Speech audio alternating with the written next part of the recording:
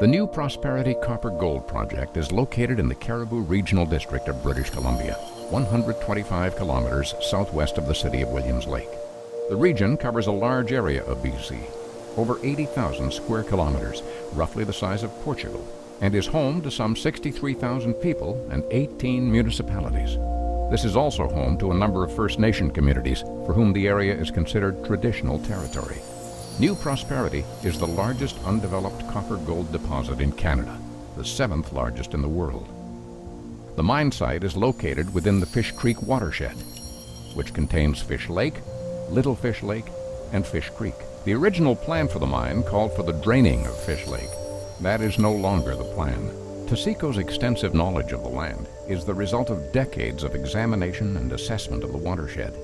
New Prosperity will preserve Fish Lake and its immediate surroundings so that the lake and the rainbow trout population within it are protected.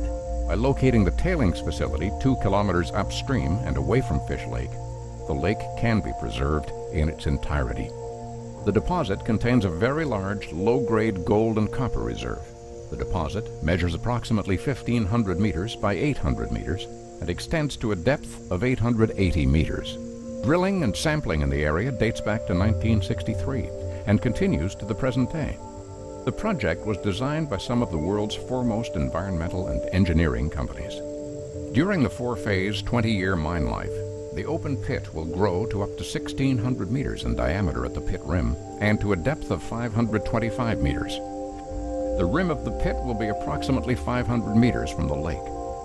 Waste rock will be stockpiled to the north of the pit, and lower-grade ore will be stored to the northeast of the pit for processing later in the mine life.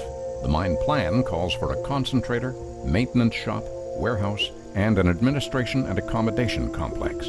The mine will operate using rotary drills, electric cable shovels, diesel-electric trucks, and a fleet of support equipment to maintain roads, dumps, and stockpiles. Ore from the pit will be crushed and conveyed to the concentrator. In the concentrator, the ore is crushed and ground up in water to the consistency of sand to expose the fine particles of copper and gold.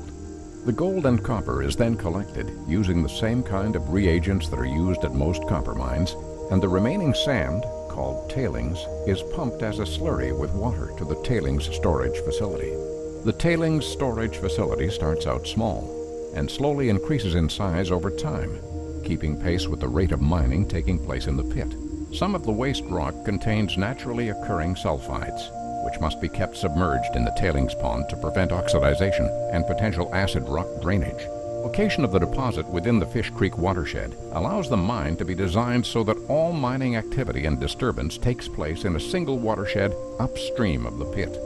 Currently, rain and snowmelt are the only sources of the water within the Fish Creek watershed.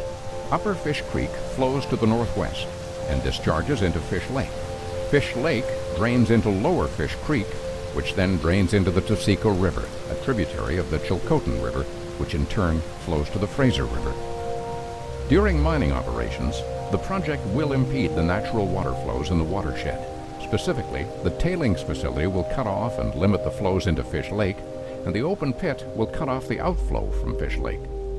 However, a number of mitigation measures will be implemented to ensure the preservation of the lake and the viability of its trout population. In order to maximize the contribution of non-contact water to Fish Lake, surface runoff from the upland areas east of the project is intercepted and directed to the lake. To maintain appropriate water levels and flows into Fish Lake, the water draining out of Fish Lake will be recirculated back to feed Fish Creek's spawning and rearing habitat and ultimately the lake itself. Excess water not required to maintain Fish Lake will be pumped to the tailings pond. Rainfall and groundwater in and around the pit is pumped directly to the concentrator for use in the milling process and then pumped up into the tailings pond. Ditches around the ore and waste stockpiles will collect water to be pumped to the concentrator. Tailings pond embankments are designed to allow minimal but controlled seepage.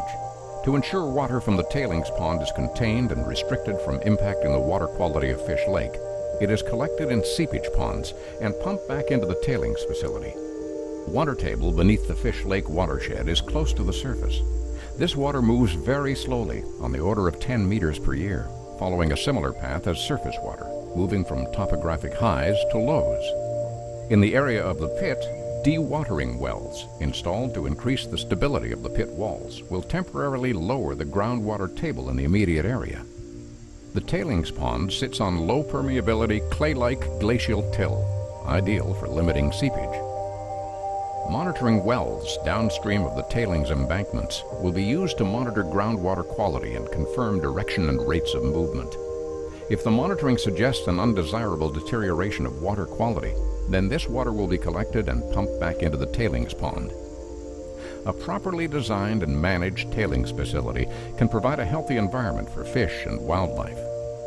At Taseko's Gibraltar mine, a large open-pit copper mine, the tailings pond is home to 3 to 5 pound healthy rainbow trout, such as the high quality of the water at that operating mine. In the event that water quality in Fish Lake indicates a need, further mitigation is available to correct this situation and ensure the environmental integrity of the lake and its aquatic environment is secure.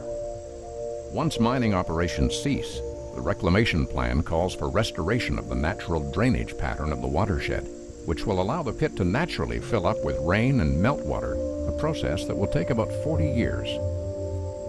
At the end of the mine life, the crushers and mills, conveyors, and all mine facilities will be removed from the site and appropriately disposed of. The waste rock stockpile will be resloped and, as with the tailings embankments and beaches, covered with soil, seeded, and planted to establish wildlife and waterfowl habitat. Once the pit is filled with water, and provided the water quality meets the expectations and guidelines of the day, the natural drainage course for the entire watershed will be reestablished. The site will continue to be monitored to ensure the 2 new lakes will become successful components of the Fish Creek watershed to provide British Columbians with recreational opportunities for generations to come.